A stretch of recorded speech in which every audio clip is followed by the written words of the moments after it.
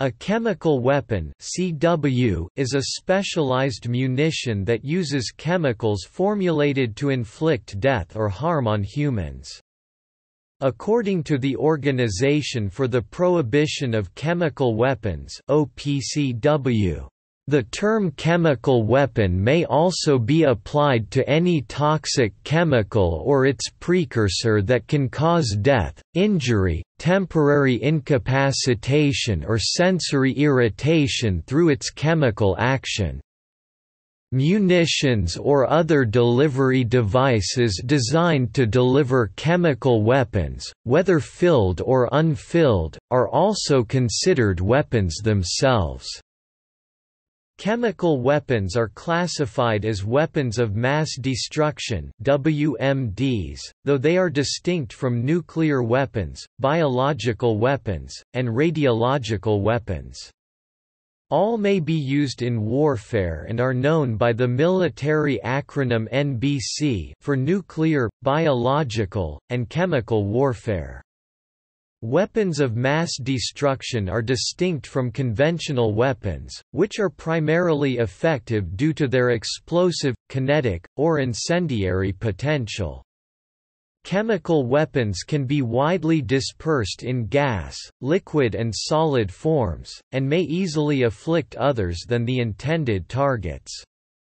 Nerve gas, tear gas and pepper spray are three modern examples of chemical weapons. Lethal unitary chemical agents and munitions are extremely volatile and they constitute a class of hazardous chemical weapons that have been stockpiled by many nations. Unitary agents are effective on their own and do not require mixing with other agents.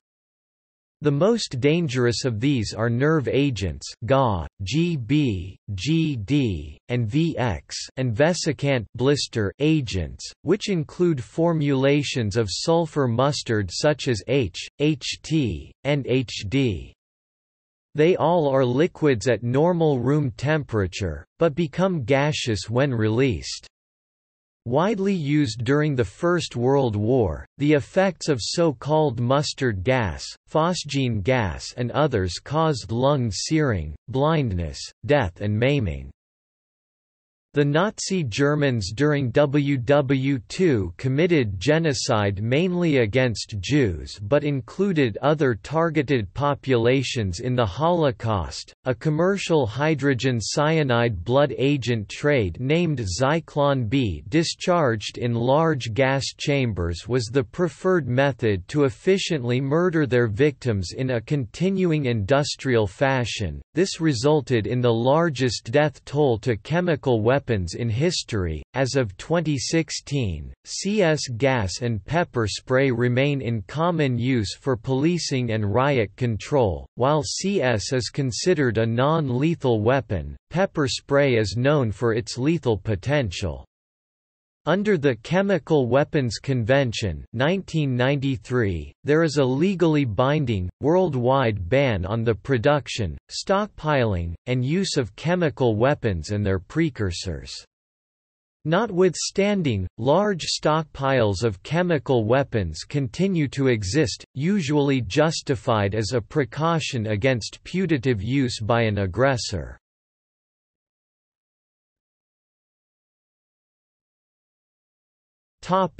International law.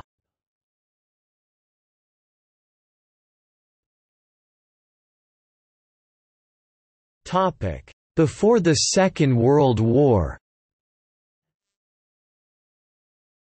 International law has prohibited the use of chemical weapons since 1899, under the Hague Convention, Article 23 of the Regulations respecting the laws and customs of war on land adopted by the First Hague Conference, especially prohibited employing poison and poisoned arms.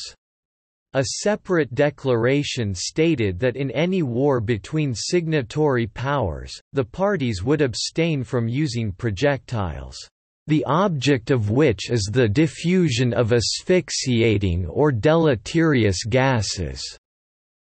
The Washington Naval Treaty, signed February 6, 1922, also known as the Five-Power Treaty, aimed at banning CW but did not succeed because France rejected it. The subsequent failure to include CW has contributed to the resultant increase in stockpiles. The Geneva Protocol, officially known as the Protocol for the Prohibition of the Use in War of Asphyxiating, Poisonous or Other Gases, and of Bacteriological Methods of Warfare, is an international treaty prohibiting the use of chemical and biological weapons. It was signed at Geneva June 17, 1925, and entered into force on February 8, 1928. 133 nations are listed as state parties to the treaty. Ukraine is the newest signatory, acceding August 7, 2003. This treaty states that chemical and biological weapons are justly condemned by the general opinion of the civilized world. And while the treaty prohibits the use of chemical and biological weapons, it does not address the production, storage, or transfer of these weapons. Treaties that followed the Geneva Protocol did address those omissions and have been enacted.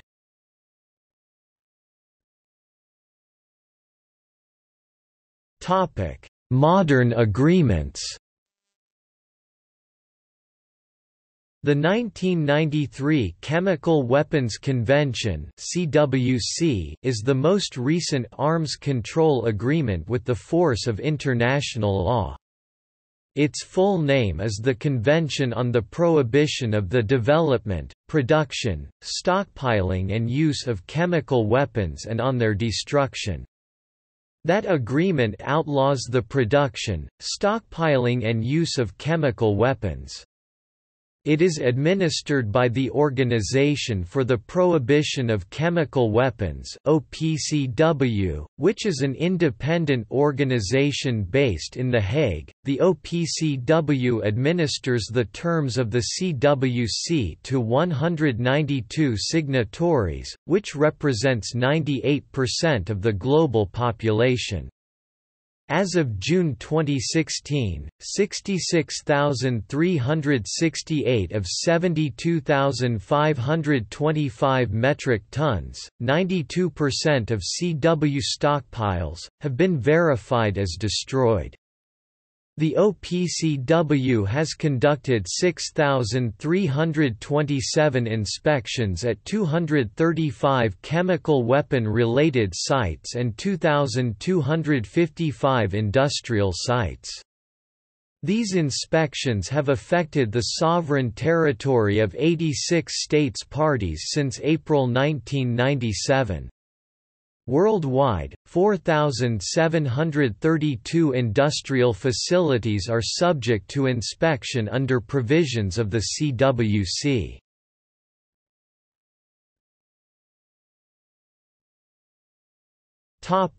Use. Chemical warfare (CW) involves using the toxic properties of chemical substances as weapons. This type of warfare is distinct from nuclear warfare and biological warfare, which together make up NBC, the military initialism for nuclear, biological, and chemical warfare or weapons. None of these fall under the term conventional weapons, which are primarily effective because of their destructive potential. Chemical warfare does not depend upon explosive force to achieve an objective. It depends upon the unique properties of the chemical agent weaponized. A lethal agent is designed to injure, incapacitate, or kill an opposing force, or deny unhindered use of a particular area of terrain. Defoliants are used to quickly kill vegetation and deny its use for cover and concealment. CW can also be used against agriculture and livestock to promote hunger and starvation.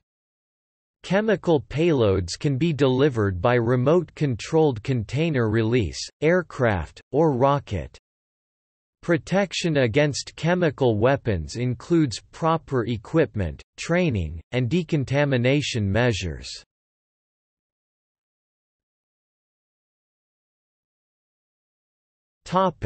Countries with stockpiles.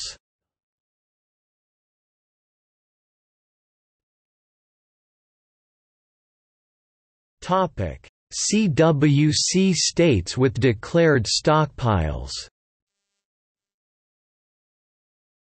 Of 190 signatory nations to the CWC, state parties listed below have also declared stockpiles, agreed to monitor disposal, and verification, and in some cases, used CW in conflict.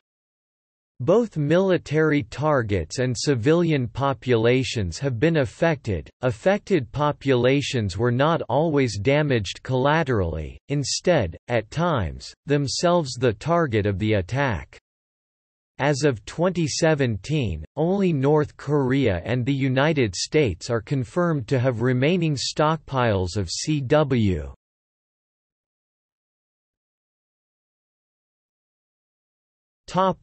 India. India declared its stock of chemical weapons in June 1997. India's declaration came after the entry into force of the CWC that created the OPCW. India declared a stockpile of 1,044 tons of sulfur mustard in its possession. On January 14, 1993, India became an original signatory to the CWC. In 2005, among the 6 nations that declared stockpiles of chemical weapons, India was the only one to meet its deadline for chemical weapons destruction and for inspection of its facilities by the OPCW. By the end of 2006, India had destroyed more than 75% of its chemical weapons material stockpile and was granted an extension for destroying the remaining CW until April 2009. It was anticipated that India would achieve 100% destruction within that time frame. On May 14, 2009, India informed the United Nations that it had completely destroyed its stockpile of chemical weapons.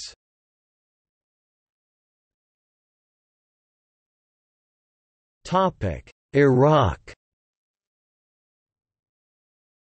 The Organization for the Prohibition of Chemical Weapons, which oversees destruction measures, has announced, "The government of Iraq has deposited its instrument of accession to the Chemical Weapons Convention with the Secretary-General of the United Nations and within 30 days, on 12 February 2009, will become the 186th state party to the convention." Iraq has also declared stockpiles of CW, and because of their recent accession is the only state party exempted from the destruction timeline.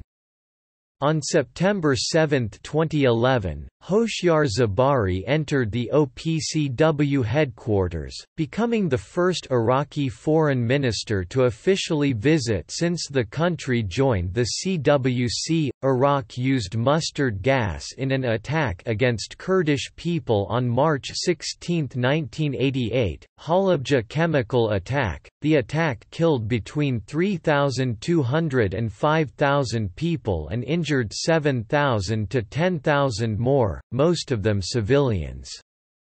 On June 28, 1987 in Sardasht, on 2 separate attacks against 4 residential areas, victims were estimated as 10 civilians dead and 650 civilians injured. Iraq massively used chemical weapons during Iran–Iraq War, and so far, Kurdish people are the biggest victims of chemical weapons.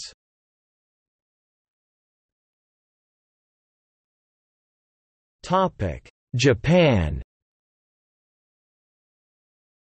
Japan stored chemical weapons on the territory of mainland China between 1937 and 1945. The weapons mostly contained a mustard gas Lewisite mixture. They are classified as abandoned chemical weapons under the CWC. Their destruction under a joint Japan-China program started in September 2010, in Nanjing using mobile destruction facilities.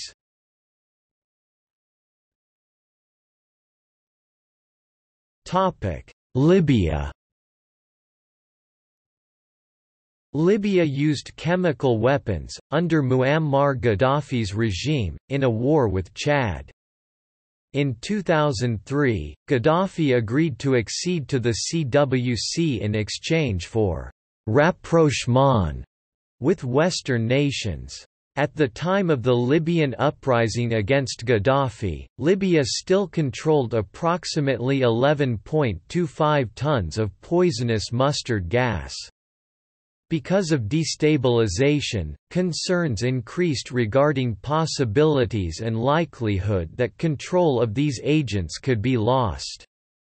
With terrorism at the core of concern, international bodies cooperated to ensure Libya is held to its obligations under the treaty. Libya's post-Gaddafi National Transitional Council is cooperating with the Organization for the Prohibition of Chemical Weapons regarding the destruction of all legacy chemical weapons in the country. After assessing the chemical stockpiles, the Libyan government will receive a deadline from the OPCW to destroy the CW.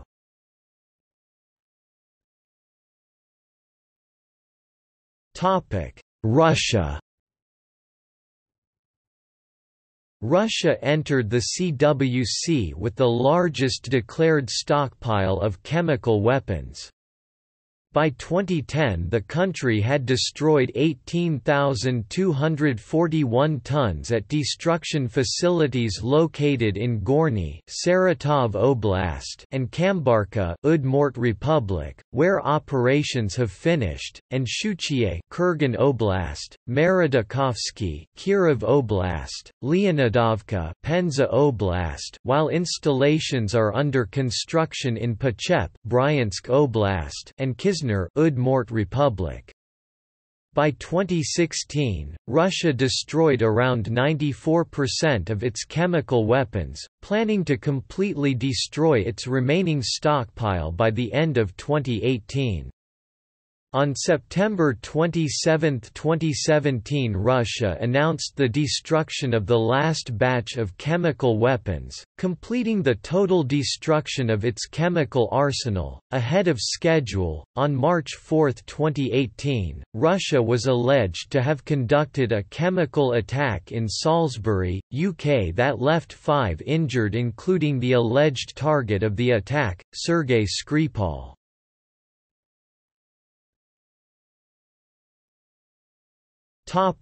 Syria. Prior to September 2013, Syria was one of the 7 states that were not party to the Chemical Weapons Convention. It is, however, party to the 1925 Geneva Protocol and therefore, prohibited from using chemical weapons in war, yet unhindered from the production, storage or transfer of CW. When questioned about the topic, Syrian officials stated that they feel it is an appropriate deterrent against Israel's undeclared nuclear weapons program, which they believe exists. On July 23, 2012, the Syrian government acknowledged, for the first time, that it had chemical weapons. Independent assessments indicate that Syria could have produced up to a few hundred tons of chemical agent per year. Syria reportedly manufactures the Unitary agents, sarin, tabun, VX, and mustard gas. Syrian chemical weapons production facilities have been identified by Western non-proliferation experts at the following 5 sites, plus a suspected weapons base: Al-Safir Scud missile base, Saran, Hama, Homs, Latakia, Palmyra. July 2007, a Syrian arms depot exploded, killing at least 15 Syrians. Jane's Defence Weekly, a UK magazine reporting on military and corporate affairs, believed that the explosion happened when Iranian and Syrian military personnel attempted to fit a Scud missile with a mustard gas warhead. Syria stated that the blast was accidental and not chemical-related. On July 13, 2012, the Syrian government moved its stockpile to an undisclosed location. In September 2012, information emerged that the Syrian military had begun testing chemical weapons, and was reinforcing and resupplying a base housing these weapons located east of Aleppo in August. On March 19, 2013, news emerged from Syria indicating the first use of chemical weapons since the beginning of the Syrian uprising. On August 21, 2013, testimony and photographic evidence emerged from Syria indicating a large-scale chemical weapons attack on Ghouta, a populated urban center. An agreement was reached September 14, 2013, called the Framework for Elimination of Syrian Chemical Weapons, leading to the elimination of Syria's chemical weapon stockpiles by mid-2014. On October 14, 2013, Syria officially acceded to the Chemical Weapons Convention, but there were multiple cases of chemical weapon use in Syria afterwards.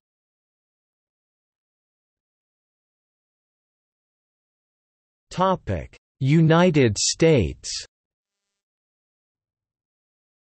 The United States has destroyed about 90% of the chemical weapons stockpile it declared in 1997, guided by RCRA regulations. As of 2012, complete destruction was not expected until 2023. The U.S. policy on the use of chemical weapons is to reserve the right to retaliate. First use, or preemptive use, is a violation of stated policy. Only the President of the United States can authorize the first retaliatory use. Official policy now reflects the likelihood of chemical weapons being used as a terrorist weapon.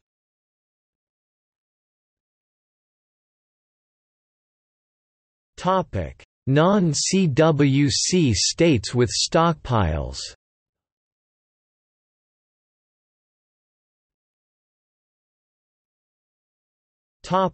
Israel. Although Israel has signed the CWC, it has not ratified the treaty and therefore is not officially bound by its tenets. The country is believed to have a significant stockpile of chemical weapons, likely the most abundant in the Middle East, according to the Russian Foreign Intelligence Service. A 1983 CIA report stated that Israel, after finding itself surrounded by frontline Arab states with budding CW capabilities, became increasingly conscious of its vulnerability to chemical attack, undertook a program of chemical warfare preparations in both offensive and protective areas. In late 1982, a probable CW nerve agent production facility and a storage facility were identified at the Dimona Sensitive Storage Area in the Negev Desert. Other CW agent production is believed to exist within a well-developed Israeli chemical industry. In 1992, El Al Flight 1862 crashed on its way to Tel Aviv and was found to be carrying 190 liters of dimethyl methylphosphonate, a CWC Schedule II chemical used in the synthesis of sarin nerve gas. Israel insisted at the time that the materials were non-toxic. This shipment was coming from a U.S. chemical plant to the IIBR under a U.S. Department of Commerce license. In 1993, the U.S. Congress Office of Technology Assessment (WMD) Proliferation Assessment recorded Israel as a country generally reported as having undeclared offensive chemical warfare capabilities. However, it is unclear whether Israel still keeps its alleged stockpile of chemical weapons.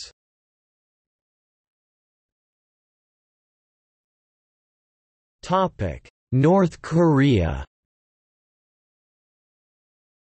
North Korea is not a signatory of the CWC and has never officially acknowledged the existence of its CW program. Nevertheless, the country is believed to possess a substantial arsenal of chemical weapons. It reportedly acquired the technology necessary to produce tabun and mustard gas as early as the 1950s. In 2009, the International Crisis Group reported that the consensus expert view was that North Korea had a stockpile of about 2,500 to 5,000 tons of chemical weapons, including mustard gas, sarin (GB), and other nerve agents including VX.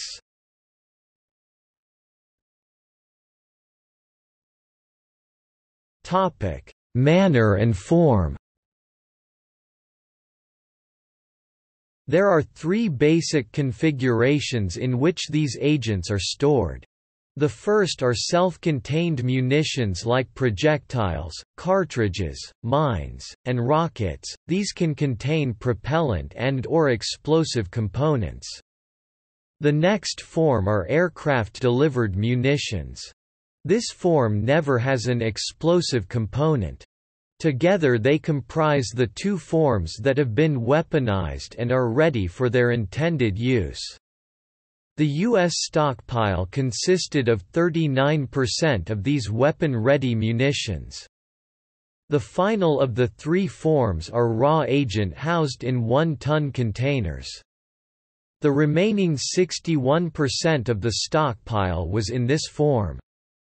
Whereas these chemicals exist in liquid form at normal room temperature, the sulfur mustards H and HD freeze in temperatures below 55 degrees Fahrenheit (12.8 degrees Celsius). Mixing lewisite with distilled mustard lowers the freezing point to -13 degrees Fahrenheit (-25.0 degrees Celsius). Higher temperatures are a bigger concern because the possibility of an explosion increases as the temperatures rise.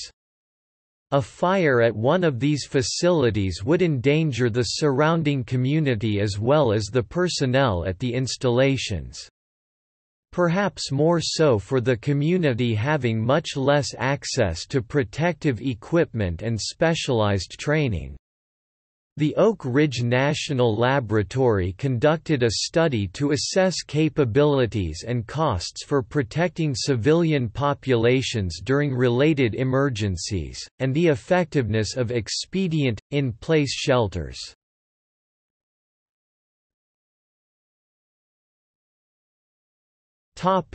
Disposal. The stockpiles, which have been maintained for more than 50 years, are now considered obsolete. Public Law 99-145 contains Section 1412, which directs the Department of Defense (DoD) to dispose of the stockpiles.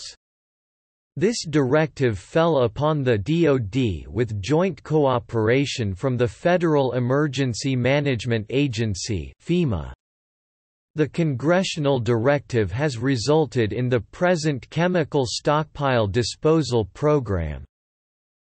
Historically, chemical munitions have been disposed of by land burial, open burning, and ocean dumping, referred to as Operation Chase. However, in 1969, the National Research Council (NRC) recommended that ocean dumping be discontinued. The Army then began a study of disposal technologies, including the assessment of incineration as well as chemical neutralization methods. In 1982, that study culminated in the selection of incineration technology, which is now incorporated into what is known as the baseline system. Construction of the Johnston Atoll Chemical Agent Disposal System began in 1985. This was to be a full-scale prototype facility using the baseline system.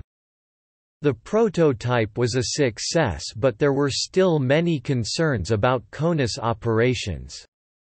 To address growing public concern over incineration, Congress, in 1992, directed the Army to evaluate alternative disposal approaches that might be significantly safer, more cost-effective, and which could be completed within the established time frame. The Army was directed to report to Congress on potential alternative technologies by the end of 1993, and to include in that report, "...any recommendations that the National Academy of Sciences makes." In June 2007, the disposal program achieved the milestone of reaching 45% destruction of the chemical weapon stockpile. The Chemical Materials Agency (CMA) releases regular updates to the public regarding the status of the disposal program. By October 2010, the program had reached 80% destruction status.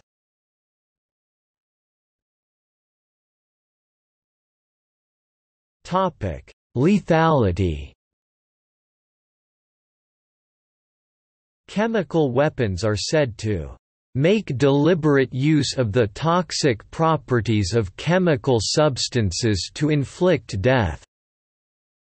At the start of World War II, it was widely reported in newspapers that entire regions of Europe would be turned into lifeless wastelands. However, chemical weapons were not used to the extent reported by a scaremongering press. An unintended chemical weapon release occurred at the port of Bari. A German attack on the evening of December 2, 1943, damaged U.S. vessels in the harbor, and the resultant release from their hulls of mustard gas inflicted a total of 628 casualties. The U.S. government was highly criticized for exposing American service members to chemical agents while testing the effects of exposure. These tests were often performed without the consent or prior knowledge of the soldiers affected. Australian service personnel were also exposed as a result of the Brooke Island trials carried out by the British government to determine the likely consequences of chemical warfare in tropical conditions. Little was known of such possibilities at that time. Some chemical agents are designed to produce mind-altering changes, rendering the victim unable to perform their assigned mission. These are classified as incapacitating agents, and lethality is not a factor of their effectiveness.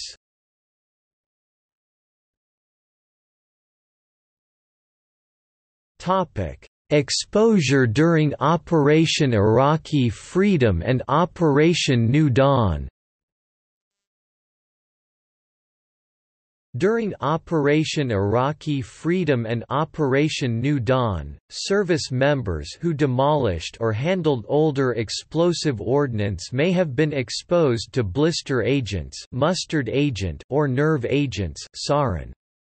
According to the New York Times, in all, American troops secretly reported finding roughly 5,000 chemical warheads, shells or aviation bombs, according to interviews with dozens of participants, Iraqi and American officials, and heavily redacted intelligence documents obtained under the Freedom of Information Act. Among these, over 2,400 nerve agent rockets were found in summer 2006 at Camp Taji, a former Republican Guard compound. These weapons were not part of an active arsenal. They were remnants from an Iraqi program in the 1980s during the Iran–Iraq War. The Department of Defense (DoD) wants to identify those who experienced symptoms following exposure to chemical warfare agent. The likelihood of long-term effects from a single exposure is related to the severity of the exposure. The severity of exposure is estimated from the onset of signs and symptoms coupled with how long it took for them to develop. DoD is interested in their symptoms and their current status. DoD wants to be sure that the exposure is documented in their medical record, that the Department of Veterans Affairs (VA) is informed, and that they understand their future health risks. DoD can provide them with information regarding their exposure to share with their health care provider, and recommend follow-up if needed. While DoD has identified some individuals, they are conducting medical record screenings on units, and reviewing post-deployment health assessment and reassessment forms to identify other exposed individuals.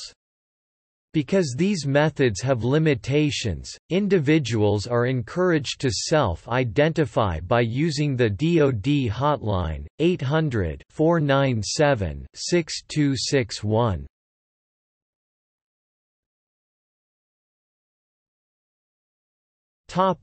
Unitary versus binary weapons. Binary munitions contain two, unmixed and isolated chemicals that do not react to produce lethal effects until mixed. This usually happens just prior to battlefield use. In contrast, unitary weapons are lethal chemical munitions that produce a toxic result in their existing state. The majority of the chemical weapons stockpile is unitary and most of it is stored in 1-ton bulk containers.